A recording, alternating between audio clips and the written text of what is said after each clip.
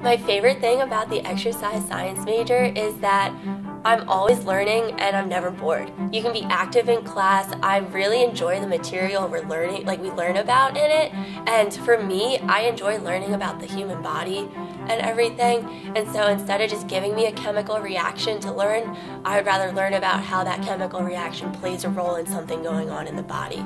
So I love how you get to learn about the topics and the human body within the class, and then you apply it within the labs because it's easier to apply it and learn about it that way, at least for me personally, than just read about it in a book or watch about it on a video. And so being able to get involved is great.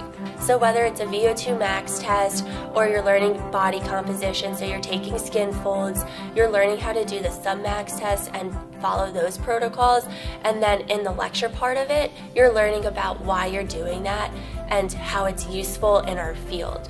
And so you already have a step up when we get out of here because you've been exposed to those techniques and everything within the labs. I think we have a very good array of professors.